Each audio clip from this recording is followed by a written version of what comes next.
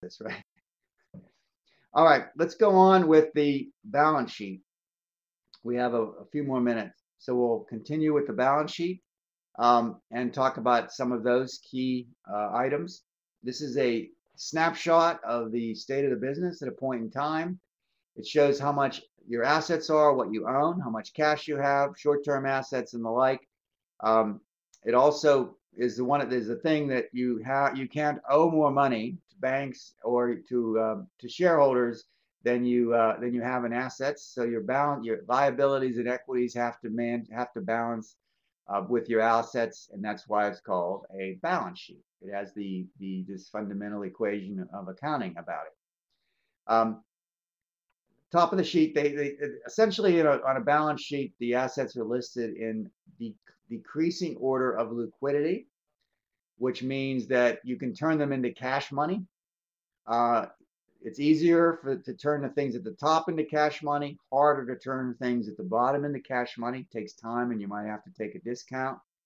But the current assets are the ones that are easiest to turn into money, the first of which is cash or temporary investments. Oftentimes, instead of holding cash, a company will buy what's called marketable securities, which simply means they buy money in an account so that they can earn some return on it. They put their money in an account, I should say. They buy stocks or bonds or whatever, mutual funds, and then when they need it, they can sell it quickly because it's liquid. It also includes things like accounts receivable, which means accounts receivable is that people owe you money. An inventory, which is also something that's in your warehouse that if you need to, you can go out and have a discounted sale. You can sell everything for half price and get some cash.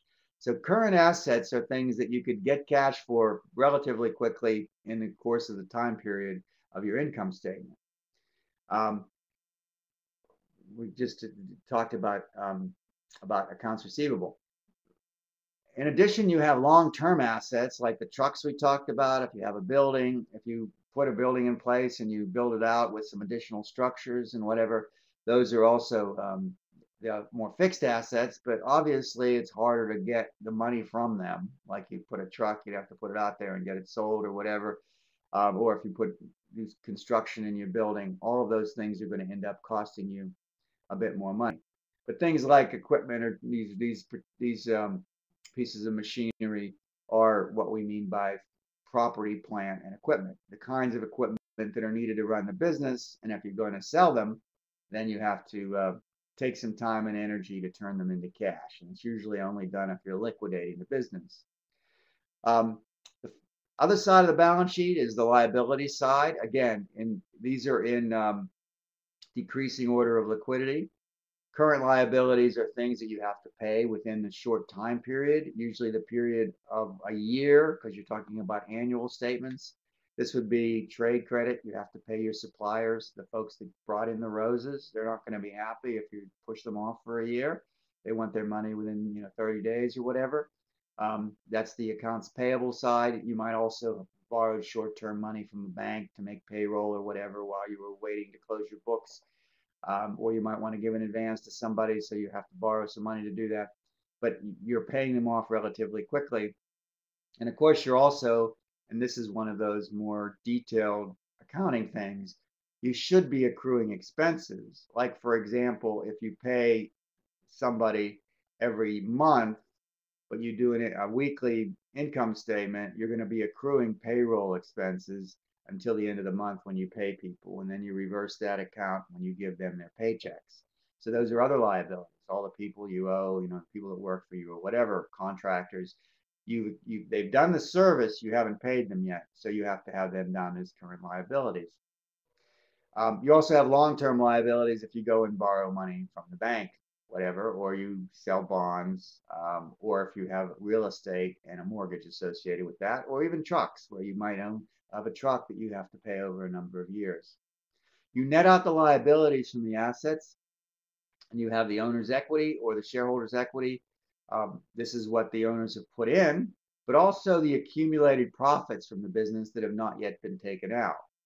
So if I'm running my flower shop and I have $10,000 worth of profit and I use that as a down payment on a truck, the 10,000 stays in as owner's equity. That's retained earnings from the profit. And then I have a truck. that I now have that's part of the business, right? Um, it's different than other situations where companies that have stock to investors because it's easier to access for the individual who owns the company if it's a small business. Sometimes there are also, for larger companies, multiple types of stock, different classes of stock, like we mentioned, preferred shares before and common shares. You also could, preferred shares generally have something else. In a large corporation, it generally means that they also get an interest payment, although first the banks get paid, but the preferred shares might get an interest payment as well, and then they can convert them into common shares. Common shares have inherent value in the market or to be sold, but they also have generally a voting rights. But you can also have common shares that have different voting rights. Some shares have voting rights that are 1 vote, and sometimes you can have 10 votes or something like that. So that all varies in the large companies.